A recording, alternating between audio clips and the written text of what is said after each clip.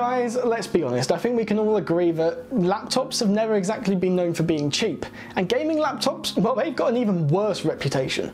However, when AMD released their brand new mobile processors based on their Ryzen architecture in late 2017, we had our first laptops in years with powerful APUs.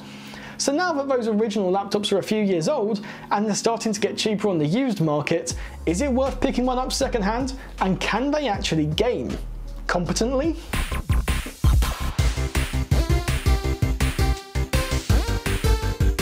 The laptop that I'll be using today is the HP 15-DB001NA. The name really does just roll off the tongue, doesn't it? It's got a Ryzen 5 2500U processor, which is a quad-core 8-thread APU with Radeon Vega 8 graphics baked right in. The laptop does only come equipped with 4GB of RAM and a 128GB SSD though. Eek! But is this enough for some tight budget gaming? And is it worth picking one up? Well, that's what we're going to be looking at today.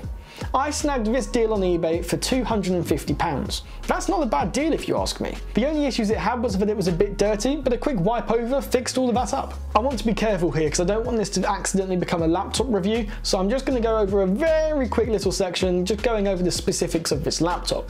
So to quickly cover that off, it is a decent laptop with an okay-ish and good enough pretty much everything. The screen, the trackpad, the keyboard, everything is good enough. It's nothing great, it's nothing spectacular. It just meets my expectations for the price point. That's it. That's the review of the laptop. It's done. So what's it like to game on a machine like this? Well, straight out of the gate, we're going to be limited by our 4GB of memory. Luckily, however, this is upgradable. But as things stand, it's definitely going to be holding us back. It's actually the biggest bottleneck in this entire system. Now, before we get too far into this video and before we start looking at performance figures, why don't you guys go ahead and leave a comment down below letting me know what sort of laptop you guys are using. I'd be interested to know, do you use it for gaming? What do you use it for? Just so I know how to tailor my content. But anyway, it's time for the benchmarks. So let's get in and find out what this specific laptop and the 2500U paired with 4GB of RAM is actually like at gaming. So I thought I'd start out by running 3D Mark. It's not the most typical benchmark, but it's one that I have in my Steam library. And as you can see on the screen now, it's certainly nothing to write home about. As you can see, we're significantly further behind the average Ryzen 2500U benchmark, and that's likely due to our RAM bottleneck. Typically, I'd recommend a minimum of 8GB of RAM for any Windows installation, but here we have half that, and we're even trying to use it for gaming. And on top of that, the Vega 8 graphics are going to have to take a chunk of that RAM to use for video memory, so we've got even less for our normal system. Moving on, I think it's time we look at some games. Now guys, I want to be clear, don't get your hopes up. We are not going to be testing anything overly demanding. We're just going to be looking at some less demanding, older titles. Things that this laptop actually stands a decent chance of running. So let's start out with one of my benchmarking favourites. It's the game that I run pretty much every single time we have a benchmark on this channel. It is Rocket League.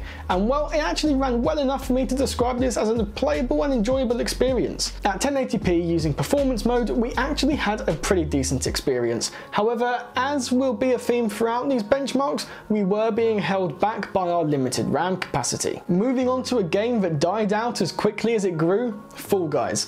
This game didn't exactly run particularly smoothly, but with that said, I have to admit that it was actually pretty predictable. It was slow and didn't provide a fantastic experience, but there were very few dips in frame rate, which did mean that once you were used to the lower frame rates, it wasn't actually too bad and provided a good bit of fun.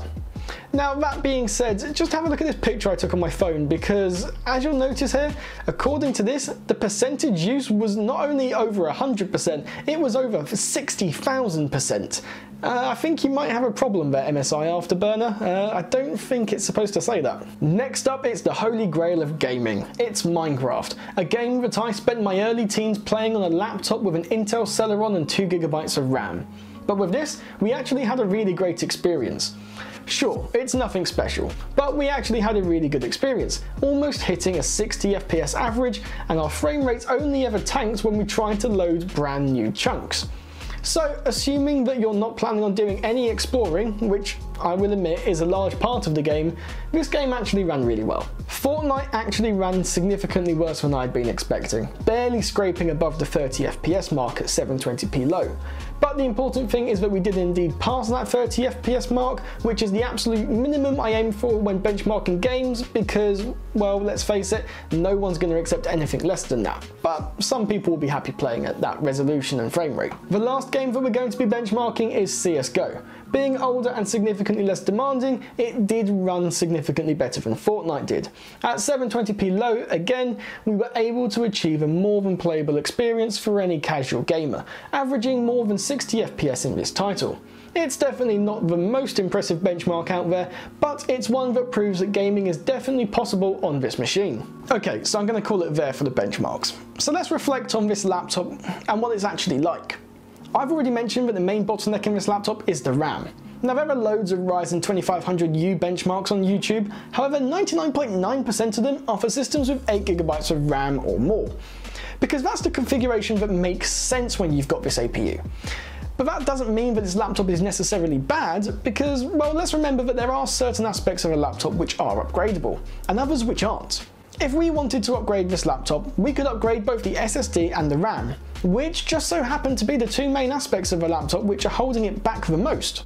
So for not much extra money, you do have the potential to upgrade both of these components and have a pretty competent budget gaming laptop at the end of the day. It would be able to play basic games at a decent frame rate, so really is there much to lose? At the beginning of the video, you'll remember I posed the question, what's the catch? Well, the answer to that is one word, it's effort. Sure, you can easily buy a £600 gaming laptop and have a great time. Or you could go ahead and buy a much cheaper laptop, invest the time and the money it takes to research and upgrade it, and have a pretty comparable experience for significantly less.